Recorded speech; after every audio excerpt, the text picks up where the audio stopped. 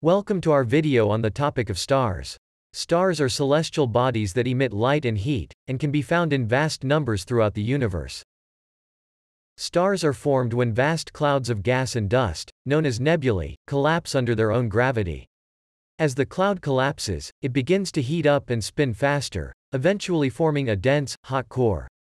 This core becomes hot enough for nuclear fusion to begin, and a star is born.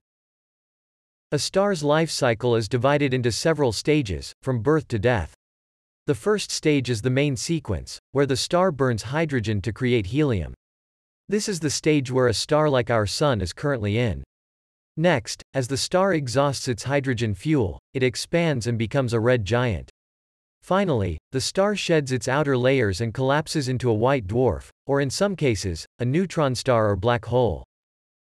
Stars come in a wide variety of sizes, temperatures, and colors. The smallest stars, known as red dwarfs, are only slightly larger than Jupiter, while the largest stars, known as red supergiants, can be over 1,000 times larger than the Sun. Stars also vary in temperature, with the coolest stars appearing red, and the hottest stars appearing blue. Our Sun is classified as a G-type star, which is considered to be of average temperature. Stars can be found in enormous numbers throughout the universe, grouped together in galaxies.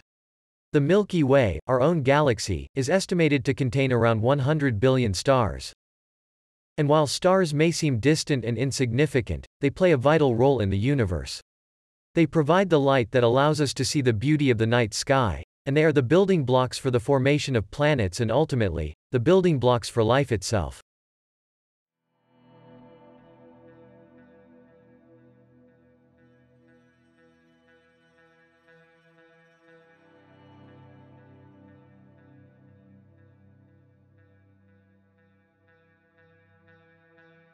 Thank you for watching our video on stars. We hope you have a greater understanding and appreciation for these magnificent celestial bodies.